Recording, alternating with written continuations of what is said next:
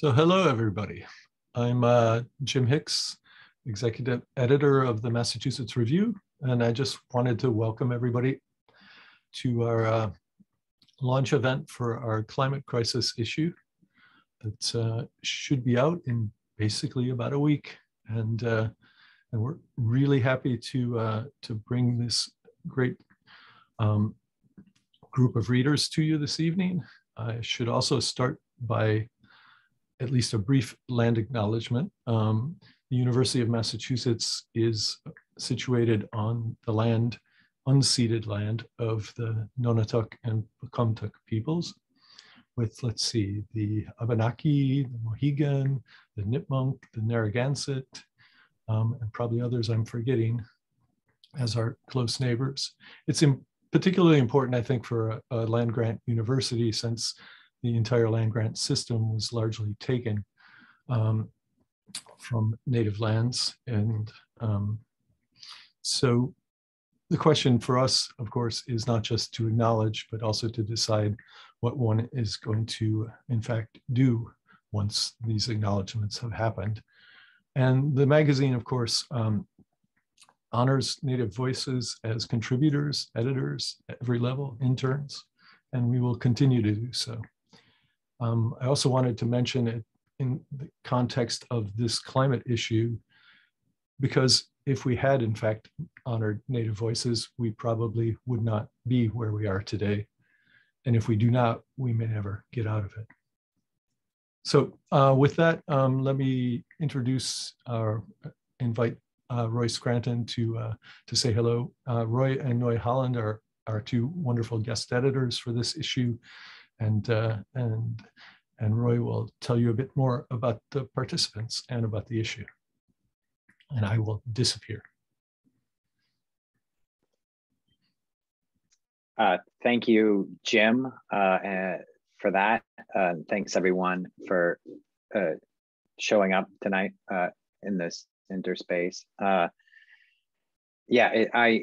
it's hard to measure how excited I am about this issue. There's so much good, phenomenal work here, and you're going to hear some of it tonight. And I'm also really delighted to have our readers here with us. It's a real honor and a blessing.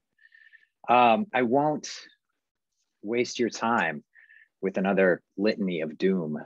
Yes, statisticians at the University of Washington recently estimated there's a 95% chance the planet will exceed 2 degrees Celsius warming. Yes, current trajectories for carbon dioxide emissions match the IPCC's worst case scenarios, which predict we'll reach global temperature increases of 4 degrees Celsius or more by 2100, perhaps as early as 2061. And yes, leading ecologists and biologists have warned us that we face, quote, a ghastly future of mass extinction, declining health, and climate disruption upheavals, including looming massive migrations and resource conflicts this century. But let's be honest, such abstractions have never seemed quite real. What does seem real, and certainly seemed real when I was writing the editorial preface for this volume, are names like Dixie, Bootleg, August Complex, Caldor, Lion's Head, Beachy Creek, Holiday Farm, and Hayman, as forests across the West turned into energy, pluming stored carbon into the sky, bloodying the sun half a continent away. Yet, by what name do we call more than 400 million acres of burning Siberian taiga, releasing more carbon dioxide in 3 months than Germany does in an entire year? What sense can be made of the vast planetary transformation we euphemistically call climate change will finally only be apparent in the aftermath to whatever survivor is lucky enough to find themselves picking through the charred rubble of a civilization so many of us publicly despise, yet just as desperately cling to. But to get from here to there could take 100 years or 1,000. So even that comfort, that fantasy that someone will bear witness and rebuild, remains an abstraction. Meanwhile, here we are in the midst of it, or as Frank Kermode called it, the midst, with no better option than to keep stumbling backward into the future. As Barry Lopez writes in a talk from 1996, which is being published for the first time in the special climate crisis issue of the Massachusetts Review that we're here celebrating tonight, and which will be published in a week or so. The best definition I ever encountered of what it meant to be a storyteller in a human society is a translation of the Inuktitut word for storyteller, the sumatak. It means the person who creates the atmosphere in which wisdom reveals itself. Lopez's avowed hope as a writer in nature was that in connecting, quote, the interior landscape of the individual mind together with the shared exterior landscape of the physical earth, it is possible to create a useful and enduring pattern of factual or emotional truth. It's our hope and luck as editors and guest editors for this special climate crisis issue of the Massachusetts Review to have created an atmosphere in which such patterns may emerge. In addition to Lopez's unpublished lecture, we have work from an incredible breadth of writers from various locations and various stages in their careers, working in various genres. It's sort of, I can't read the entire list right now. I want to, but you know, in addition to the readers here tonight, we've got Christopher Ayala, Rick Bass, C.A. Conrad, Mercedes Durame, Amitav Ghosh, Mariam Haidari, Alex Kuo, Eugene Lim, Sahil Najam, Lehua Taitano, Sarah Vaughn, just so many exciting writers. I feel so proud and lucky that we can offer such an embarrassment of riches in the poverty of our common plate. And so finally, just as I promised not to waste your time with another litany of doom, I also won't waste your time with what Jenny Offel called the obligatory note of hope. Is there hope? Should we hope? I'll take my answer from Kafka. Oh, plenty of hope, an infinite amount of hope, only not for us. Nevertheless, here we are together tonight to read and listen and share. At the very least, we have that, which is, in the end, nothing less than everything. So without further ado, I'm going to introduce our readers in the order that, I believe in the order in which they'll read. First up, we'll have Joseph Earl Thomas. Joseph Earl Thomas is a writer from Frankfurt whose work has appeared or is forthcoming in Philadelphia Stories, Gulf Coast, The Offing, and the Kenyan Review. He has an MFA in prose from the University of Notre Dame and studies English in the PhD program at the University of Pennsylvania. His memoir, Sink, won the 2020 Chautauqua Janus Prize, and he's received fellowships from Fulbright, Vona, Tin House, and Breadloaf. He's writing a novel titled God Bless You, Otis Spunkmeyer, and a collection of stories, Leviathan Beach, among other oddities. Next up will be Gina Apostol, who has published 4 novels. The Gun Dealer's Daughter won the 2013 Penn Open Book Award. Publishers Weekly named Insurrecto one of the 10 best books of 2018. And her first 2 novels, Bibliolepsy and The Revolution According to Raimundo Mata, both won the Philippine National Book Award. At the Hotel Serena, the story published in this special issue, is an excerpt from her forthcoming novel, La Tercera. She lives in New York City and Hadley, Massachusetts. Following Gina will be Shailja Patel. Shailja is a queer, radical, internationalist feminist from Kenya and the best-selling author of Migratude, currently taught in over 150 colleges and universities worldwide. Patel's poems have been translated into 17 languages and featured in the Smithsonian. Her performances have received standing ovations in 4 continents. It's a lot of continents. Honored by the Nobel Women's Initiative with a Global Feminist Spotlight, Patel is currently a research associate at the Five College Women's Studies Research Center and a Civitella Ranieri 2021 to 2023 fellow. And finally, bring us home will be Omar El Akkad. Omar is an author and journalist. His debut novel, American War, is an international bestseller and has been translated into 13 languages. It was selected by the BBC as one of 100 novels that changed our world. His new novel, What Strange Paradise, was released in July 2021 and recently won the Giller Prize. Our readers will read, and then we'll open it up to some Q&A. I think Noy and Jim and I will help with the process. Yeah, we'll have a conversation and an evening together. So without further ado, I'm gonna step back myself and turn it over to our readers, who I'm just delighted to have you all here. So thank you. Many thanks.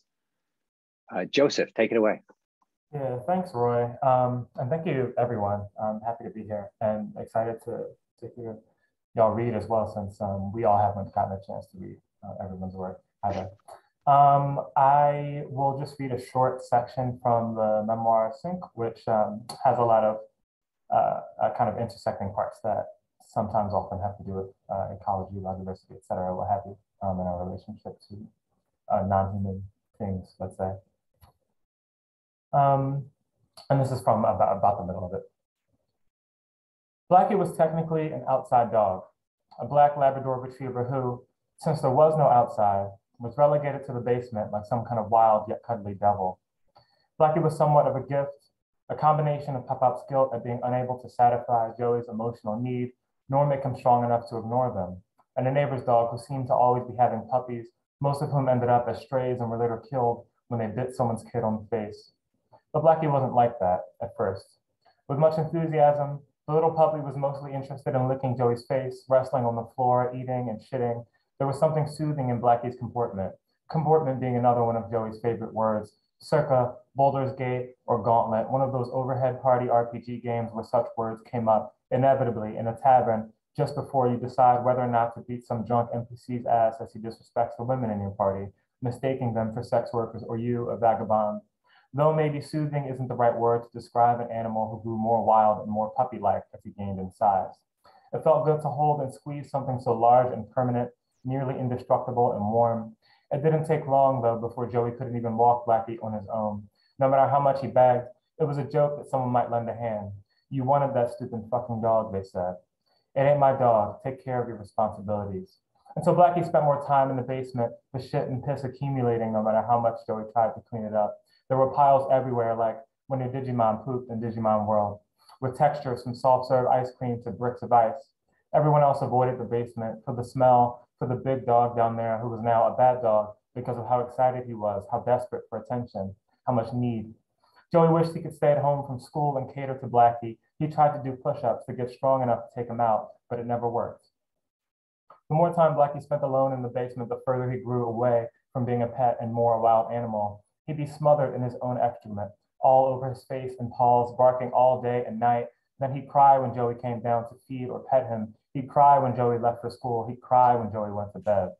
The dog rubbed his nose up against the door like little children, while the little children slept on the other side, never quite able to become part of the family or sleep in the apartment.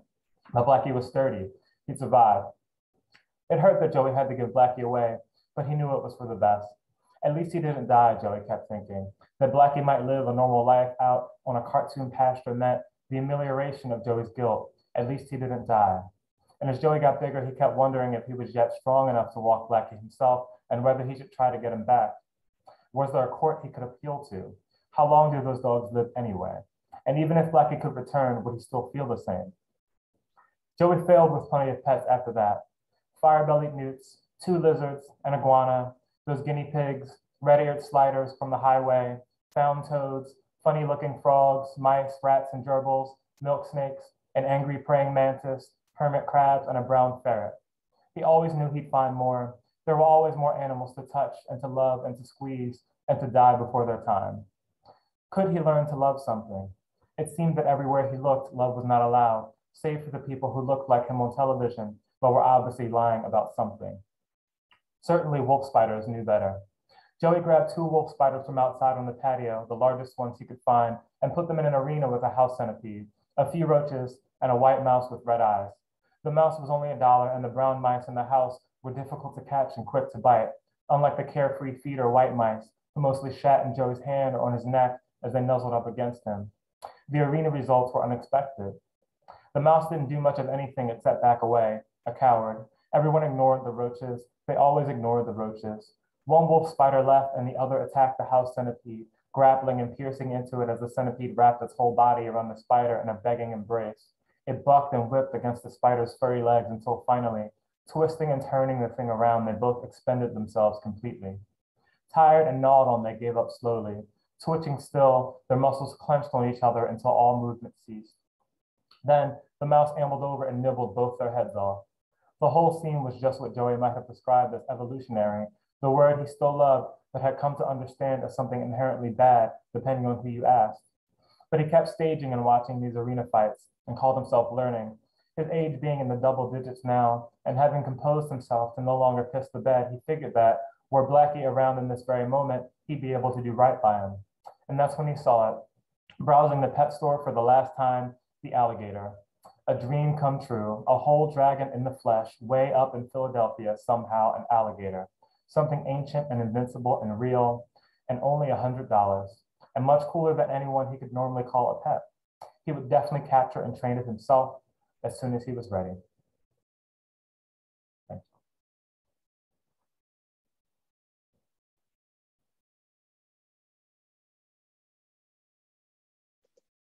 Thank you, Joseph. There we go. Thank you, Joseph. Great. So, Gina, you're up. I'll read At the Hotel Sirena. Chunamor dropped me off in Tacloban at the Hotel Sirena, my layover as he called it before the airport. I had said my goodbyes to Adino, sweet Adino in Salugo. He was tending his chickens.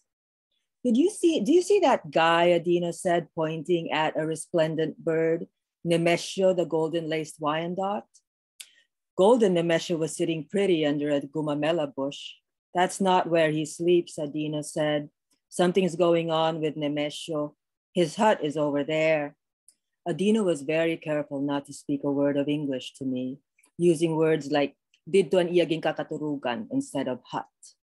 He pointed to Mariano, a stunning speckled figure pecking under an E.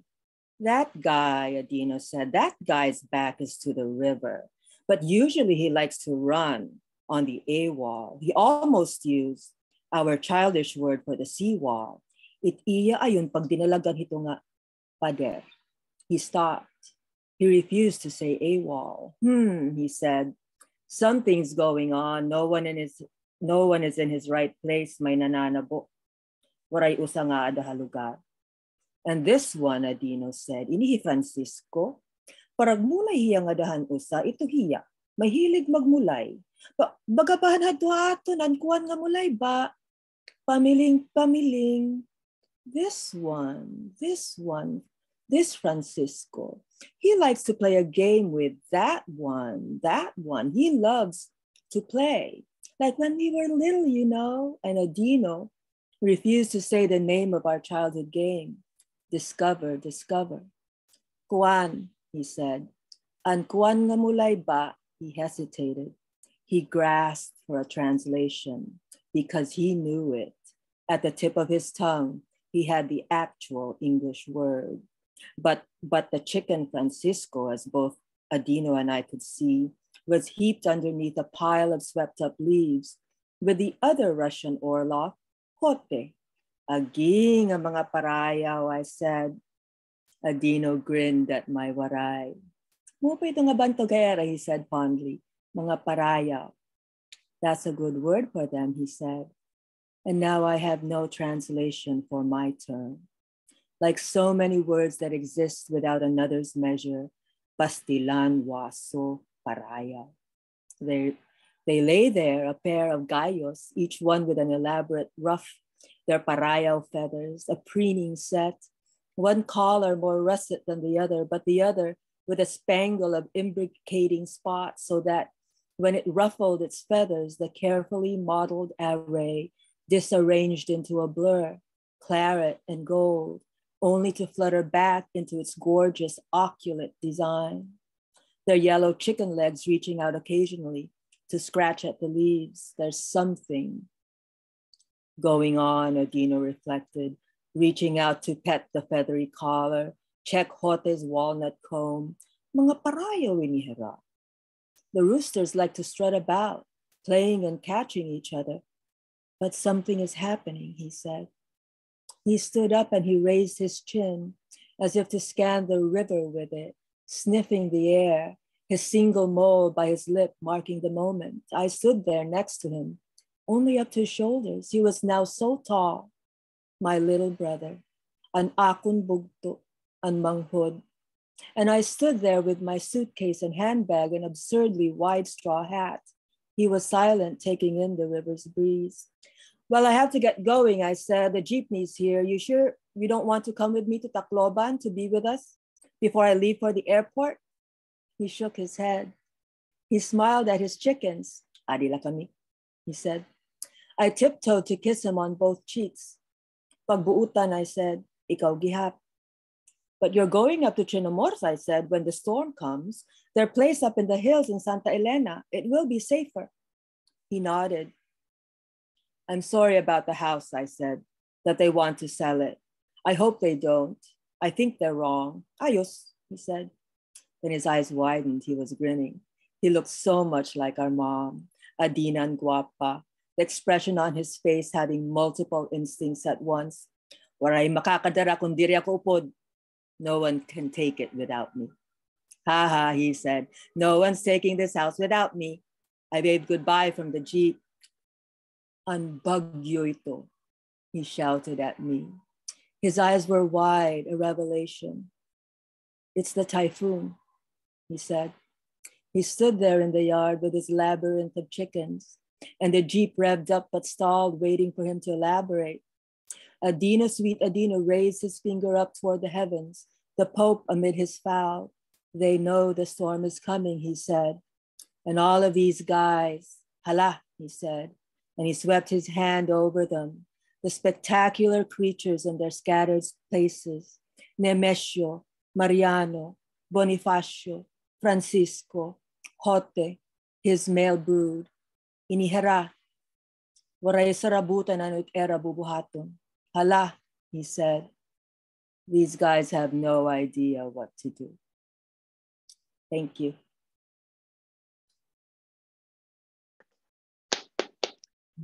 Yeah, thank you so much. Yeah, that was delightful. Shailja, you're next.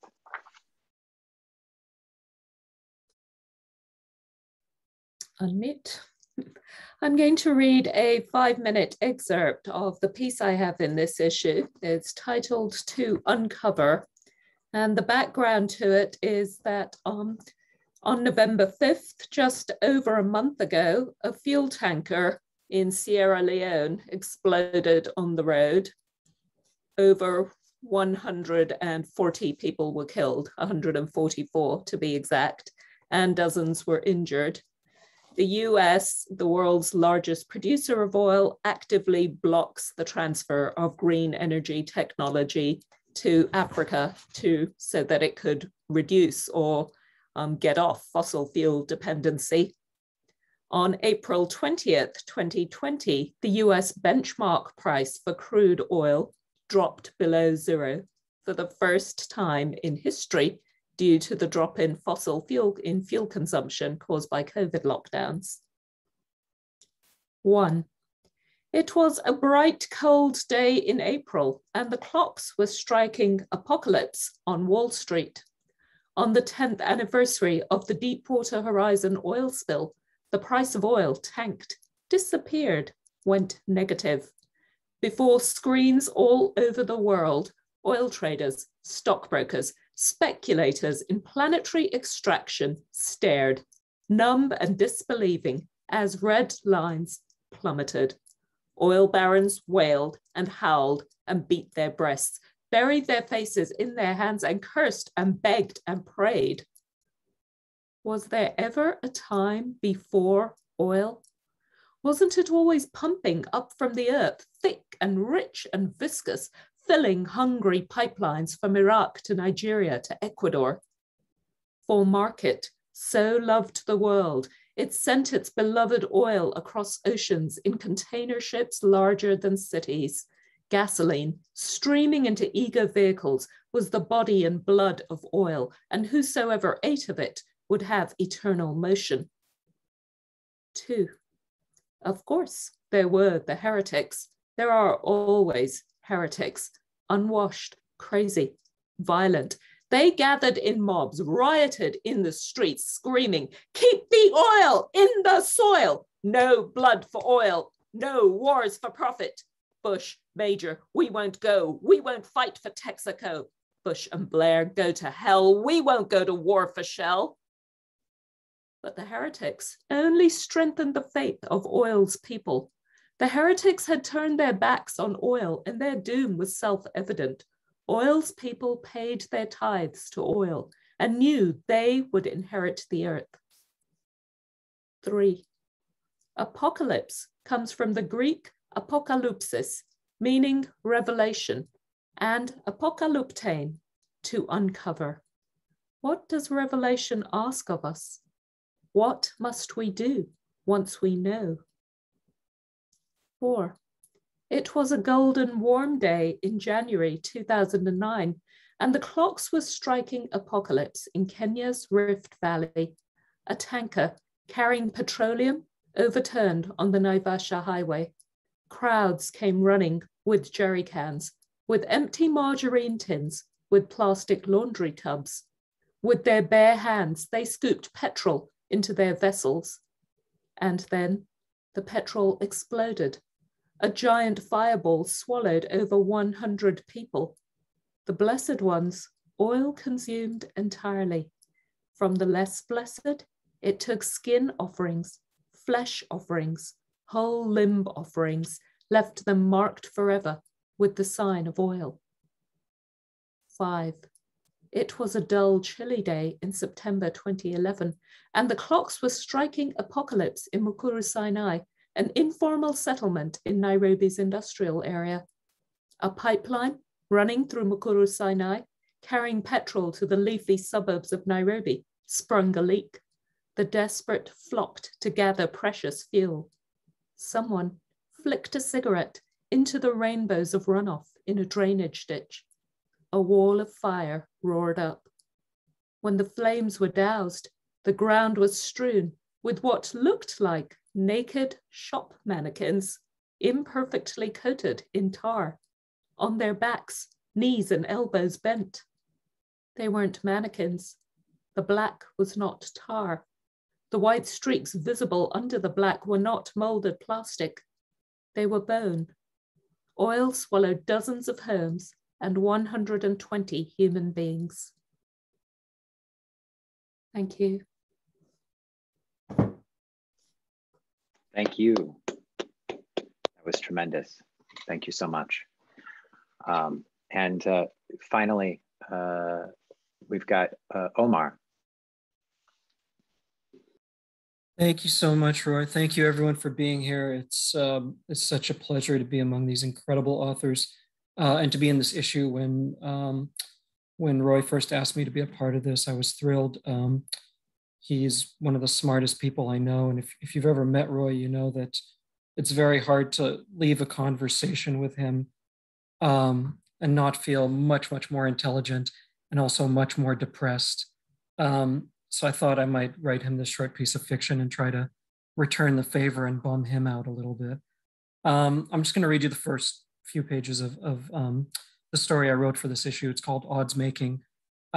It's about a future where the wildfire season is a year-long thing, and you can go to betting houses and you can bet on which cities are going to be next to burn, which towns are going to be next to burn. And when I first came up with this idea, I thought I was being very, very clever. And then I find out that, in fact, there are betting houses where you can take the over and under on temperatures at major cities. So I was not particularly clever. So yeah, this is from the beginning to about the first third of the story. 3 times the fire had come for him, but 3 times he lived. first in daughter paradise when he was a child, still unaccustomed to the relentless want of burning. What he remembers of the day now is the sight of the abandoned vineyards past the edge of town, high orange curls sprouting out the tops of sheds and the old tasting room. The whole of the world in the rearview mirror of the speeding truck, muddled and half melting. The way heat turns the image of a landscape watery, makes a still thing jitter. He remembers the sound his baby sister made next to him in the truck bed, cooing at the amber tendrils in the sky, the script of some strange and violent cursive, and his mother in whispered conversation with someone who wasn't there. To whom God's love commits thee here, to whom God's love commits thee here, as the town disappeared under black smoke. Fire does this, he learned, brings out the supplicant in all things. Twice more it came for him in his early adulthood, during the seasons he spent scabbing on the towers while the Fire Watchers Union held out for a better deal. Back then, the Unionists used to crawl around the frontier with their brush cutters, cutting the power lines and snapping the satellite phone antennas. And sometimes the scab might go days or weeks unable to check in with the ranger's office. It happened to him the summer UC-72 tore through the northwestern edge of the valley. And by the time he caught sight of the plume churning out of Butte Creek, the fire had already rendered the sole logging road impassable. And so he ran blind through the brush and past the last standing redwoods and into the river. A year later, it would happen again near the place where Bowler Camp used to be. And once again, he'd escape, but not undamaged. For the rest of his life, he'd suffer from corseted lungs and carry a smooth pink scar that ran from his left shoulder down to his wrist. But he lived. It meant something to live. The betting house overlooked the old county road that connected the valley towns to Bald Eagle Mountain. Once, when the burning season was still a passing thing, millions lived in this part of the country.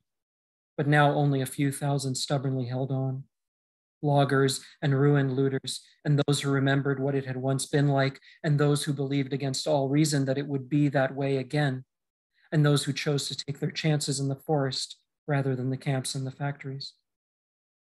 Without judgment, the betting house served them all. It was a pretty A-frame cabin in the style of the old National Park guidehouses, dolled up along its road-facing sign with a gaudy neon sign that flickered in electric pink. Action. Worm liked to get to the betting house around dawn when it was still quiet. Although the marks usually started to line up outside around 10 in the morning, the book didn't officially open till noon. And before then, the only sound in the office was that of the spinning desk fans and the papers and maps rustling. It calmed him, this partway quiet, allowed him to do his work. It was a common misconception that his job was to pick winners or losers, towns that were most or least likely to burn. Even some of the marks who'd been throwing their paychecks away at the betting house for decades still heckled him in the bar some nights when he'd failed to put an obvious burn site up on the board. Hey, Worm, how'd you go and miss that one? Don't your bum arm tingle with the wind or some shit? Don't you see the future? What they didn't understand is that the house never made money on clear winners or losers. His job was to find the coin toss towns, the places just as likely to burn as survive. That was the action that got the marks excited, sent them arguing in the hall in wild disagreement as to whether the smart money would take the over or the under.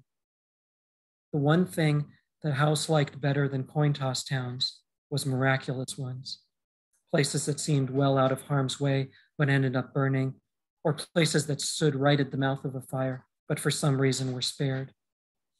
These were the picks that brought in big money. It was betting house tradition that every odds maker be nicknamed after the town that brought in the biggest haul of the book. And these coin toss towns were the picks that more often than not earned an odds maker his name. Thank you so much.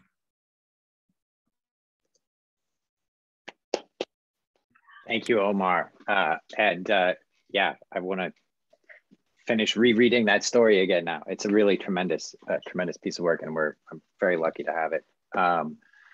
Thank you, and for your flattering comments as well, which I'll just ignore. So, Yeah, thank you all again, Joseph, Gina, Shailja, and Omar. That was amazing. We'll open it up now to questions. I suppose comments. You can type your, I believe you can type your questions into the chat, or there's a Q&A function where you can put in questions, post your questions, and we'll moderate those as they come up. I'll throw one out there to get us going, unless you have something, Noi, you were thinking you'd like to get on the table. Yeah, I mean, I guess one of the things that is most potent for me in listening to all of you read together is this question of witnessing, the question of sort of receding into some comfortable distance and witnessing, whether you're witnessing snakes and ferrets and wolf spiders or chickens, and sort of interpreting the reactions of chickens, or whether it's a coin toss town, or whether people are scrambling with various vessels to get petroleum out of a spill without recognizing the menace. So that sense of moving into a kind of safe distance that doesn't have that, maybe, and just watching things happen. I wonder, like, how much you see those particular scenes that you're writing in the larger context in the larger context of a kind of a global response to crisis. Is that sort of in effect what governments and populations are doing, is just sort of crossing their arms and comfortably watching the wolf spider or the mouse take the head off the wolf spider? What is that distance? Well, where does it come from?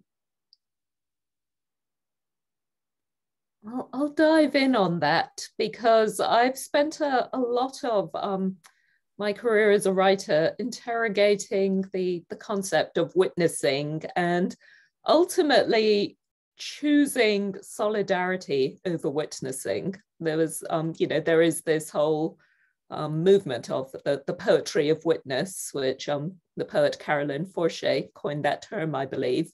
And I have always positioned myself not as a poet of witness, but a poet of solidarity, and called for and advocated a poetics of solidarity. And solidarity to me is a very different thing from witness. It demands active engagement. It demands recognizing one's own positionality and the limits of one's agency, as well as the responsibility of seeing and using one's positionality to act in whatever ways are possible.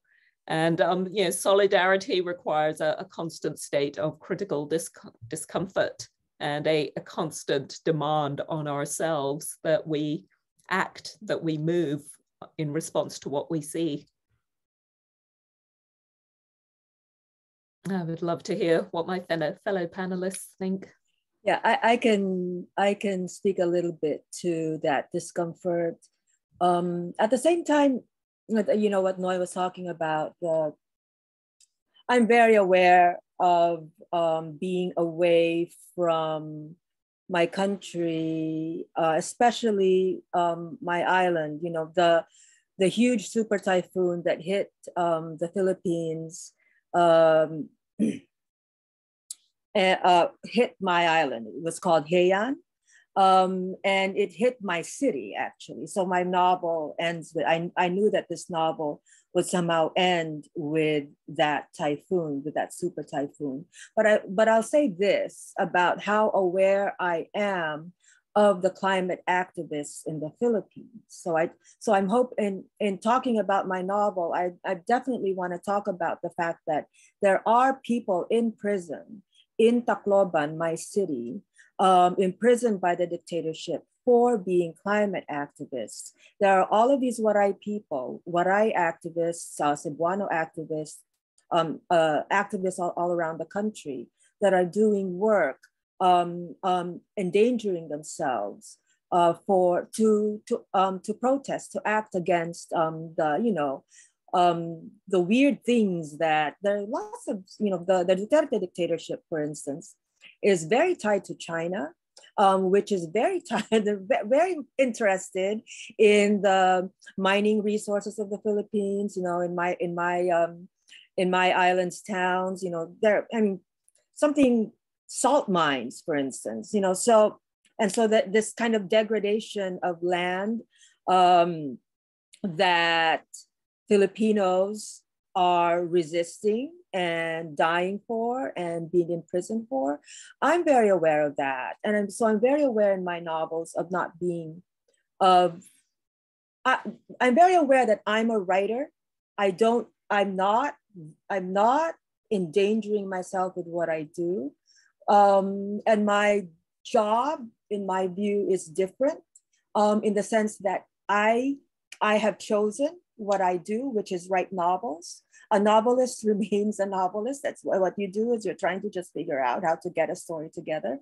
But I decided with this novel to address, it is very distressing to know that those people who are trying to save their country are being imprisoned by their country. And in writing about the environment, in writing about ending my novel at the very least with the issue of climate, I can talk about it, so at the very least I can do that. But I do not pretend at all. I'm so aware of my separation and my distance and my safety.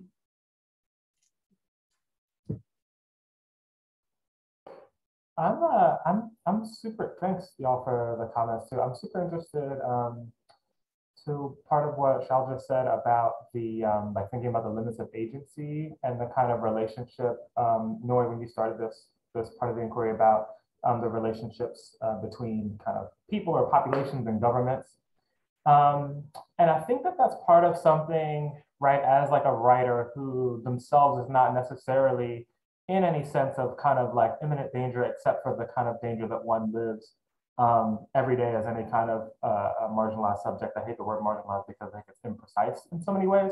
But in the kind of sense of kind of consistent danger because of the way that we've kind of built a world system that is predicated on violence in the first place. I think that there's something about the kind of government and populations thing whereby a lot of, I suppose I'm in a bit of a camp where I don't think there's any belief that any government will take any interest in any way in interjecting in a kind of like, not just preventative measure, because that wouldn't necessarily be enough, but the kind of radical change that would be required in order to articulate a kind of difference. But I do think that there are, of course, communal measures that folks take to reduce harm, as they've always done. And sometimes the different ways that happens, there are these kinds of intersections that are missed with regards to like overlapping sources of harm within populations. So I'm really interested in this idea about, like, of course, we know that the kind of increased like repetition of natural disasters are going to disproportionately fall on the poor. We know there is a certain kind of predictability to these things. I was really interested in your story, Omar, thinking about the way that wages and bets are placed on kind of the increasing, like deliberately increasing precarities of certain populations over and over again. And I'm also really interested in, this is something that I talk about with family members, right? The kind of individuating impulse for people in marginalized communities to beat themselves up or to be beaten up at the level of the individual for not participating in or doing the quote unquote right thing. Like, for example, the day-to-day recycling or something like that, right? Which, and I live in Philadelphia, in the suburbs of Philadelphia now, townships which, right, don't even like separate or take any real interest in recycling or any of these kind of like small individual measures and the dialogue around those things. So I think that there's really like a kind of muddling up of the discourse that we have a long way perhaps to go on. I don't see any traction ever happening on that with regards to government, though, I suppose.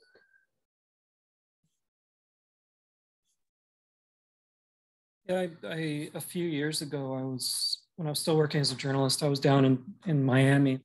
I was writing a story about what some of the towns and cities around Miami are doing. And one of the things that's happening in Miami is they're building this little sort of seawall. It's about sort of waist height. And this thing costs however many $1 million a kilometer. And not only does it not stop hurricanes, it now doesn't stop those king tides, like particularly high tides will go over this thing now. And it's becoming useless as they're building it. It's this very strange, like those old timey movie where the guy's putting the train track down as the train goes over the tracks. It feels a little bit like that. And so I was writing about this, and at the same time, I found out that there was this European company that had its sales agents in Miami, and they were selling blueprints for these mansions, multi-million-dollar mansions that were designed to float, so that if the water rushed in, these houses would just rise up and they'd be okay. And it was the quintessential thing about sort of, I mean this in the worst possible way, but how perfect a system capitalism is, how incredibly resilient a system it is. When there's one tree left, somebody will be able to sell it to somebody else, sort of thing. And so I think whenever I think of the idea of sort of what I do now, which is make stuff up for a living, as witness, I do think of the kind of the things I've seen and how they've drawn me to an inherently cowardly place where I run off into the future, I run off into the past, or I run off into these extrapolations of the world as it is, precisely because I don't think I have what it takes to properly witness something like that, which is a system so honed in on what it does well that you can't even describe it as malicious anymore. It moves to somewhere even beyond that. So in a sense, I think of what I do as by necessity having some aspect of witness, but my God, I'm very bad at it. By its nature, it overwhelms me.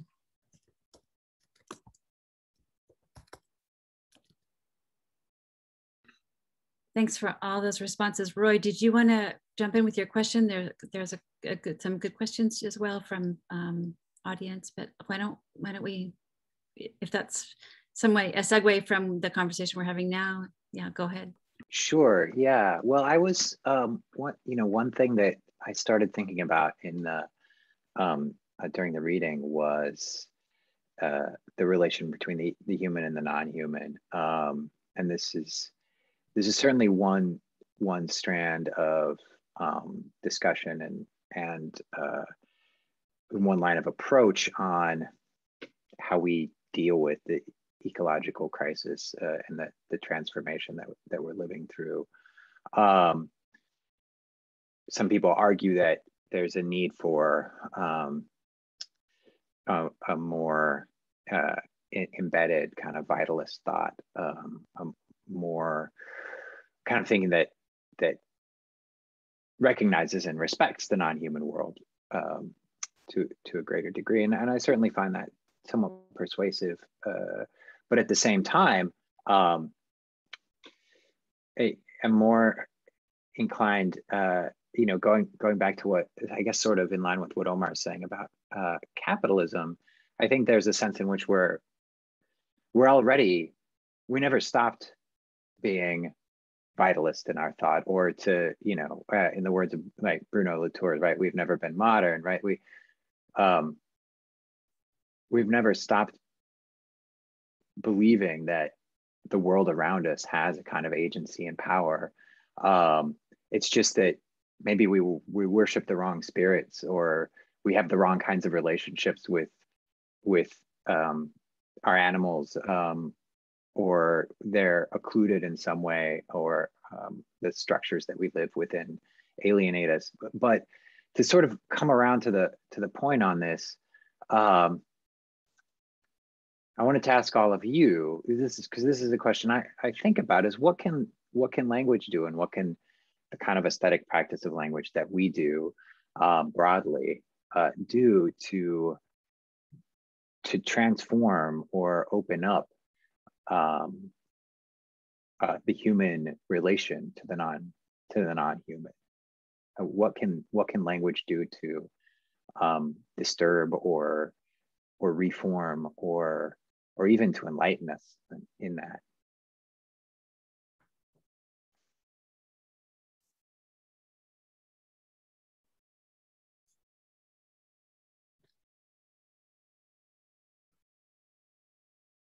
Or how do you see it how do you see it happening in your work, maybe? Sorry, go ahead. I'm thinking, right now, what can language do is we're literally modeling it and playing it out in this space where all of us who just read are doing language, and the people who are attending this session, people who logged in and are giving an hour of their lives to be in conversation here, are also doing language. And to be human is to want to communicate and to want to connect. And language is how we find our people. Language is how we find those we are in solidarity with, and those we want to build with, and those we want to make movement with. It's what gathers us, and what we see and know over and over again in the face of climate crisis is that human beings come together in mutual aid, and they come together in solidarity, and they save each other. And language is part of how we do that.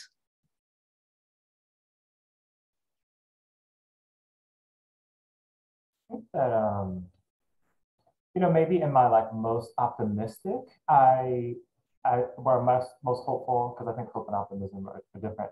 At my most hopeful, I think of language doing something similar. The way Got Your Feedback has this line about the non-conscious reorganization of reorientation of desires. It's what humanities pedagogy can or should do at its best.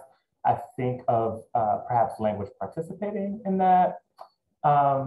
In the sense that there is a way that, for me in reading and what I would like to do in writing, right, is to provide other ways to think about attachment or other things to be attached to. Which is why I'm so interested in writing about love and care and all of these ways, and how difficult it is. And the fact that all of the things that we do wrong, or ways that are kind of minor and a grand kind of perpetuations of violence or what have you, are usually done, I think, when, if we give people's kind of best intentions, any respect, with the intention of love, right, or care, or the idea that, we are, this is the best way that we can go on or continue on in anything. And I think that one of the things that language does, or that language has done for me, is kind of force me to try and think about different ways of doing that, or of participating in attachments with other people and things, right? As difficult as that might be, right? Perhaps it might not even get you all the way there, right? I'm very frustrated with the kind of idea that one can go and read a text and then turn around and change your life tomorrow. This kind of magical preschooly idea about what reading and literature does. I don't, it's very frustrating to me, but I think that tempering the excess of desires that we have for things that are not necessarily working is something that language can help us do, and something that's useful. Just one thing I think of when you say that, talk about the sort of the magical transformation that language might provide, that seems to me bound to a notion of capitalism. There's this kind of speedy transmutation, speedy recovery, and that I wonder if one of the things that language offers us is a way of disrupting time or disrupting progress, creating a gaze that says, we don't have to move forward. We don't have to participate. So that's just a thought I'm throwing out there. Yeah, thank you for that, Noe. I mean, yeah, progress writ large is a problem. I've talked to Roy about this before too, right? The idea that we think that there's any way forward at all is probably something that we should slow down and target.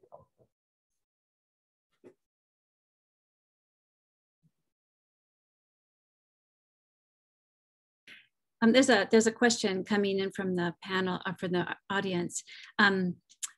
does climate change, and I don't mean to interrupt or dislodge this conversation. If Gina and Omar, if you wanted to address this issue, please make a little signal. You're good. Okay. All right. I just wanted to honor the audience questions. The question is, does climate change trump war, or does war trump climate change in terms of frames for imagination, or that imagination engages? And I think there's a kind of, endearing undercutting of that question and asking, is the question ill-posed? So the question really is this about I guess the importance of hierarchy of war and climate change. Is one thing more important than another in terms of frames for imagination? War is climate change. The US military is the single largest polluting entity on the planet. Its carbon footprint exceeds that of 140 other countries. So there is no way that we can begin to address climate change without addressing militarism and without dismantling militarism. It's a false dichotomy.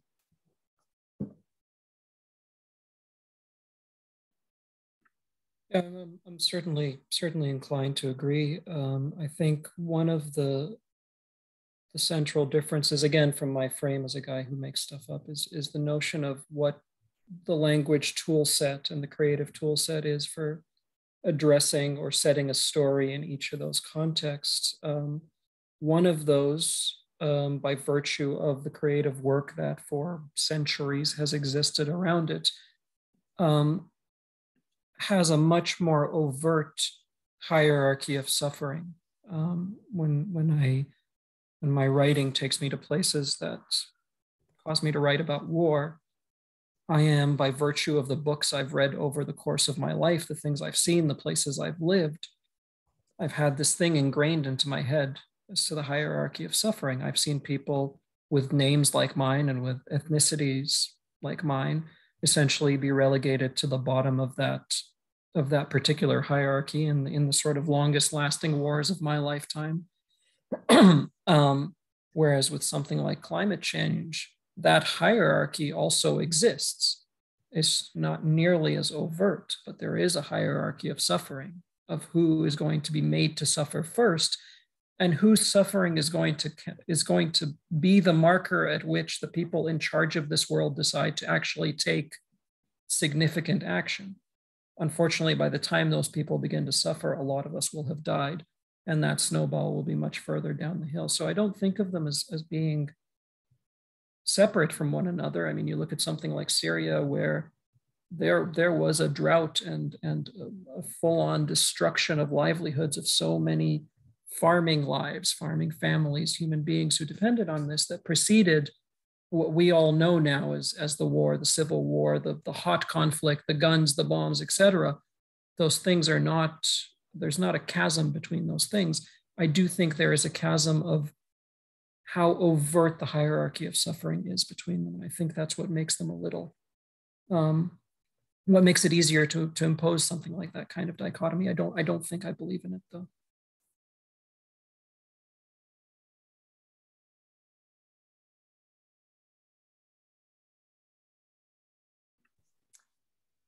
I feel like there's a lot more to say about that, and particularly those who've written about war or been, Roy, you for instance, I would think you might want to, as a participant in the conversation, want to say something about that. Not to put you on the spot. Sure. No, I can. I mean, I write on war and climate change, like Omar and others.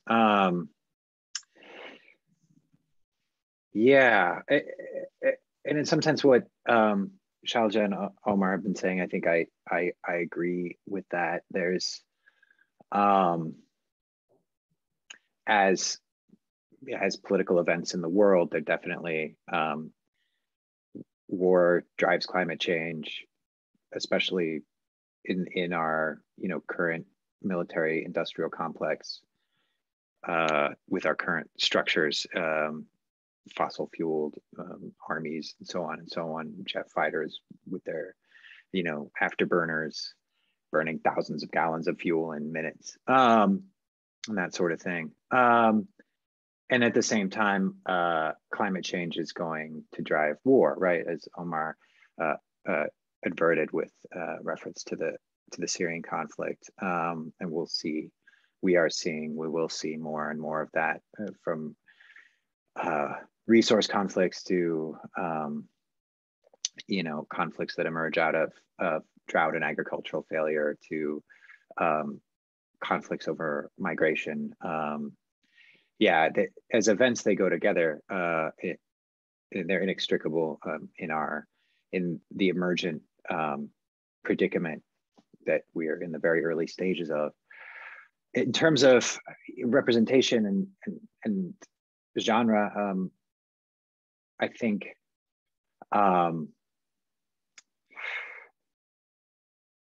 one of the interesting distinctions I think that can be made is that at least in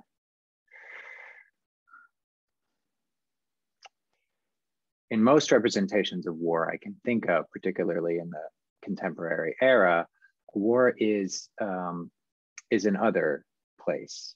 It's a place that it's another place or another time. It's either something that happens to us, if it's a war, if it's a story of war in a country that's been invaded, or it's a story of going to a war and coming back, or inflicting war on others, and then the aftermath of that. So it's an other place, and it's always in relation to peacetime, in some sense. And I think one of the things that we're struggling to make sense of when it comes to climate change is that doesn't exist. There may be, there are disasters and catastrophes as discrete events, with their decades-long ramifications. But as for the transformation that we're living through, the planetary ecological transformation that we're living through, there's no outside to it. There's no other place to compare it to, except perhaps the past. So that's I think an interesting difference to think about in terms of narrative construction and the narrative challenges that poses, right? It's there's a tendency, I think sometimes, one of the struggles with figuring out how to represent climate change is how to not let it reduce just to an event that happens and then is over and we're on the other side. But how do we see it in terms of what it is, which is planetary transformation, with all the subsequent effects. That's what I would say. I want to respond to something that Dora is bringing up in the chat. There's so a war is nation, it's a human to human and nation to nation struggle, conflict, and the question that, or the point that one of the audience members is making is that we're not just talking about humans, right? That the climate, the ecological devastation that we're witnessing, that we're participating in, starts with the smallest, whatever the smallest marine creature up to the the largest land animal. We're affecting and decimating populations beyond the human. And I think that question of, I'm fascinated to think of in Joseph's reading, and then you're reading, Gina, the kind of prominence of the non-human, and the kind of interdependence, and the qualities of and necessities of observing the other than human. So I wanted to just open to that conversation, that an audience, Dora has brought up. Like, what do we learn? What do we know? Coming around to your question, what does revelation ask of us? Shailja, that question you have, is there revelation that we depend on from the other than human, the beyond human, that we need to answer? How are you answering it? What are some examples of answering it? Well, I'm going back to Jim's land acknowledgement, where he pointed out that if, as a species, we had listened to and followed the lead of Indigenous peoples on this land, we wouldn't be in this position that we're in now. And as much as climate crisis or addressing climate crisis requires us to dismantle militarism, it also requires us to relinquish human supremacy, which is an even more monumental task, to decenter ourselves on this planet and to actually come into proper relation with all other forms of life on this planet. But we know it's possible because Indigenous peoples have been doing it for millennia. They've been the stewards of all the lands that we live on and all the territories that we inhabit. And we still have those models, we have those blueprints, we have those histories. And this feeds back into the question about language. What can language do and what does language do? One of the things that the reclaiming and the transmission of Indigenous languages does is teach us how to be in relation to the world in a completely different way. So there's such an extraordinary wealth of learning and possibility there for us if we're willing to engage with it fully. Yeah, that's for me, Shailja, that's all I've been thinking of during this whole conversation. It's just returning to, even in the United States, just the solidarity with the Indigenous, with the land back, with the concerns of the Indigenous. I think that's really the way to go, at the very least in this American continent. I think that indigeneity for me has been kind of the way into even thinking about the genres, the texts that one would be looking at. I think for me, there's nothing, I remember reading Power's Over story, that it won the Pulitzer a few years ago. And I was really shocked. There was not a single Indigenous person in the novel. And it may have been very deliberate. I don't know the frame of Richard Powers, but again, that such powerful storytelling that completely misses the mark in thinking about settler colonialism in that novel, for instance, and kind of this interesting, very white concept of how to view America with these planting of these trees, these chestnuts, I don't know what they're, but if it had centered more on what America is, which is this genocidal state where you have, again, a great novel, a Pulitzer novel that completely ignores the Indigenous in a story about ecology and a story about the environment. And I think it's this absence of the Indigenous voice that in like general, popular imagination, or what we tend to look at, the books that we tend to honor, et cetera, that I think it's a huge loss for America that we're not centering Indigenous cultures. I think it's a problem.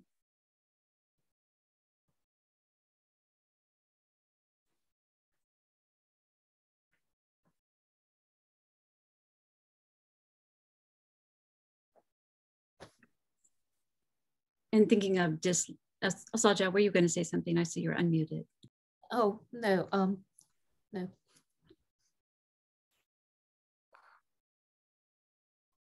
don't want to talk over anyone, but I also want to move the conversation along so that we are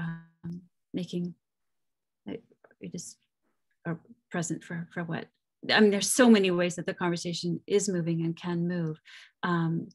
So please, Roy, others of you, if you have questions, I mean, you're I suppose feeling here, you're here to answer questions, but you also, I invite you to pose questions as well, all of you, any of you. So where are we, where do we look? I guess a question I have is I hear your complaint, Gina, about the Powers novel and the centering, the centering of that imagination, which is exclusive or partial.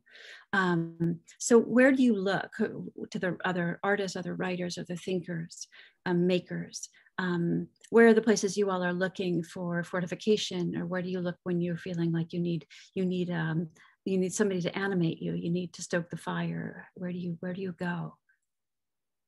For me, when I think of if I'm thinking about this problem, climate, environment, I would go to, I love the indigenous scholars. I think the scholars that I've been reading, Rachel Bryant, just their ways of thinking about historiography, or ways of it's like I'm relearning what this America is, because it's a really, I think, profound, very sophisticated way of thinking about history, because it's so tied to land. I mean, it's so tied to how they view themselves in terms of plants and animals and land. And so, and it's such a, I find that reading these scholars, they really shift my own relationship to the earth and to land. And I'm saying this not in a sentimental way, but the intellectual work that they're doing, because it's completely always reflexive. It's always about, because the way I read them, the way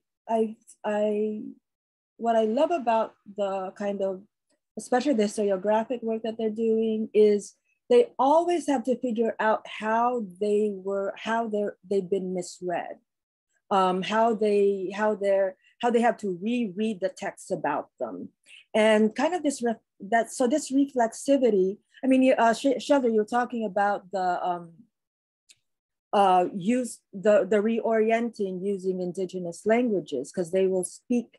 They will have terms that about their orientation to the land that really shows, in my view, just hugely different ways of relating to themselves, to other, to the earth, etc., to time, a different. I mean, so I for this particular issue, I would go to indigenous scholars. I just find them fascinating. I mean, because I do a lot of Philippine history, so I do a lot of research on Philippine history. But as I've been reading the indigenous scholars, I should have been reading them from the beginning, as opposed to, because I'm only learning about them later, because I've been reading white. A lot of histories about the Philippines are white, and there is simply no reflexive way of thinking in white history. It's very difficult for white historians to think reflexively, and for the indigenous scholar, it's just how they think. It's just so organic to think about mistranslation, to think about how the other is reading the other. And so it's really revelatory for me.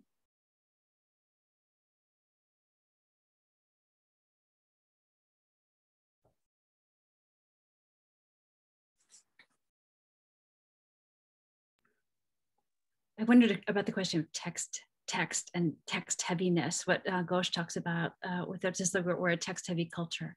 You talk about indigenous scholars, we can go to a text by a scholar. We're immersed, a lot of us, most of us, in some academic sphere, a literary sphere? Is there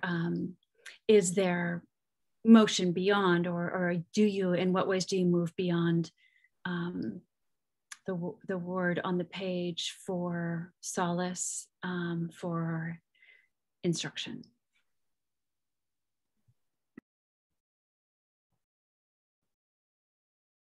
I want to tie this question, Noise, to your previous one about what do we turn to, or what do I turn to light a fire right now, or to seek solace, combining those two things. And right now, it feels to me really critical that we create space for grief, for unmitigated and uncensored and unrestricted grief about where we are as a species and what we're losing and what we're seeing all around us, the collapse of systems, of societies, of civilizations, the enormous human suffering. Marianne Hegler, the climate writer, published a great essay in The Nation recently on climate grief and how it's supposed to hurt. And we should refuse the demand that you mentioned, Roy, or I don't recall if it was you or Noy, the demand for hope and optimism and how do we move forward? Because what this time calls for is mass collective grief.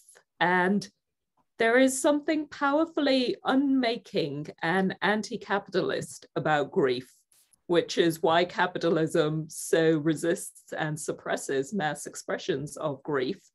In the space of grief, we actually have to confront our mortality and the mortality of those around us and the end of everything we know. And we have to confront our own helplessness and our own fear.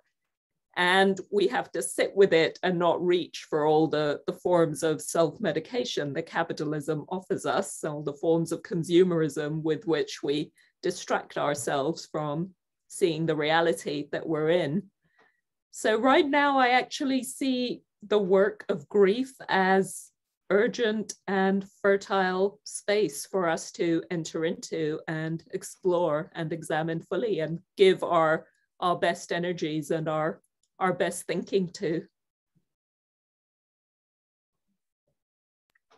Yeah, I think that's a great point. And I think that if you, I feel like we should probably wrap up pretty soon, but I wanted to think about grief in relation to, Joseph, I see your children behind you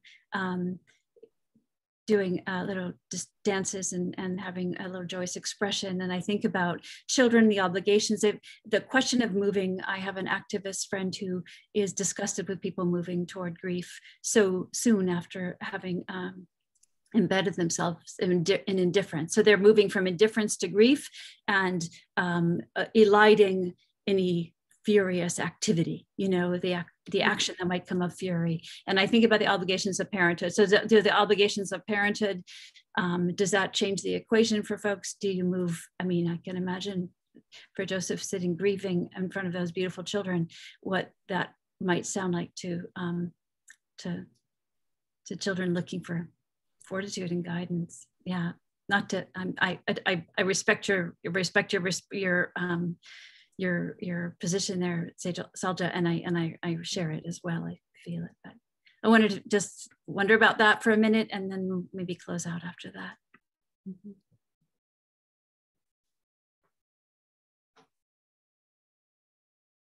It is interesting, what you said, Shailja, about grief. I just wonder what were the books. I'm really wondering right now, what are the books that are coming from the pandemic? I do know that with my own self, I ended up writing a book. It was a book supposed to be about the Philippine-American War. It ended up being a book mourning my mother. It was very odd. I completely changed my novel during the pandemic. And it became a book about mourning. I just wonder about that, this issue of the move into mourning, the move into grief, and just being. It's something I don't do, actually. I just a whole novel just about my mother. I never do personal things, but I just wonder about that move into the personal as a resistance kind of to the, it's almost like a weirdly impersonal, just because of the safety that you have, the way you're dealing with the pandemic. And it's kind of a resistance, allowing it to move into your body by writing about grief.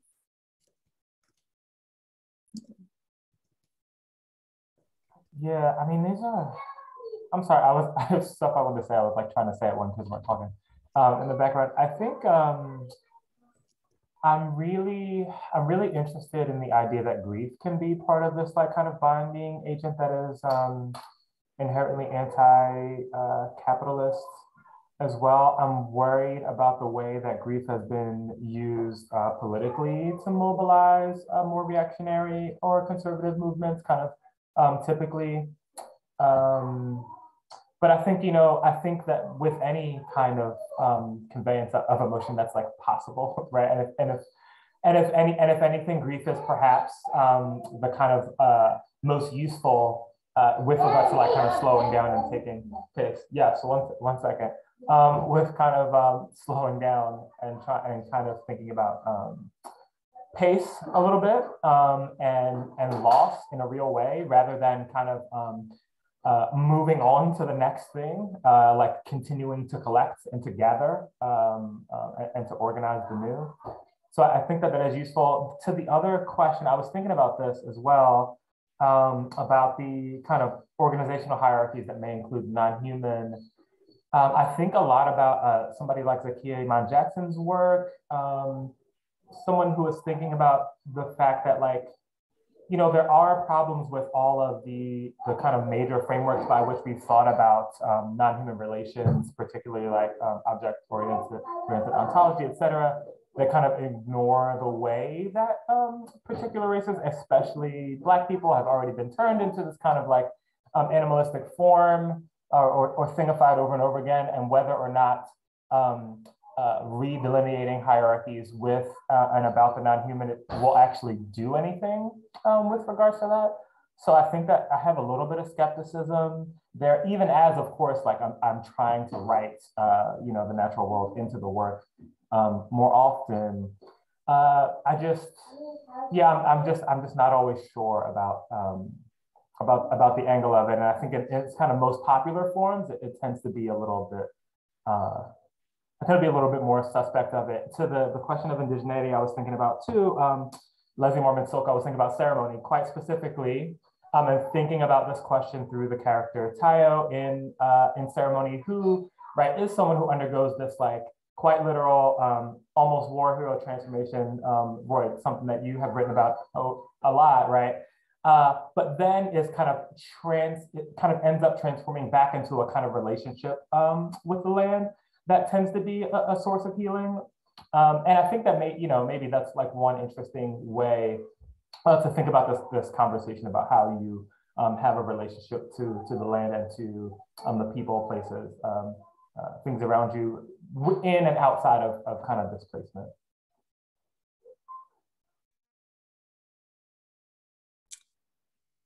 Thank you for that. And thank you, all of you. And Dora, also for your questions or your assertion of the need for the liturgies of lament that bring us to a new language. And to remember the language of the body, as well as the languages that we identify as language. So thank you for all of your thoughts and ways to move. There are ways to the pre-ordering of the climate issue, which includes all this great work that you've heard tonight and much, much more. And Roy's amazing introduction to the issue is all available at that link that Jim just sent. So please find it, stay in the conversation, stay strong, take care of yourselves. Thanks, everybody. Yeah, thank you, everybody. And Jim wanted us to mention also that the recording is going to go up on the YouTube channel if you want to watch it again.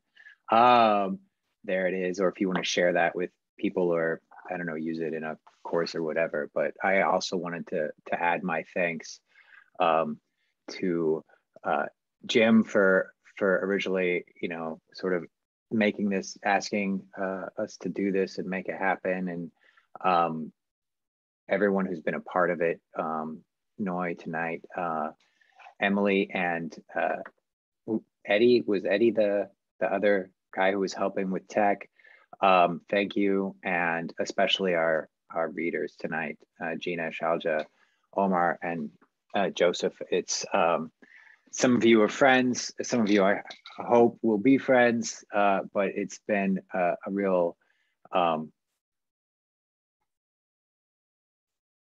pleasure is not entirely the right word given the heaviness of the topic, but it's been really meaningful. And I've, you know, I think about these questions all the time, and it's always a relief, honestly, to come together with other people who are facing the fullness of our predicament. And thank you for that. Thank you for that. To take Shailja's word, solidarity. Thank you, everybody. It's great to meet y'all. Thanks for everybody for coming as well.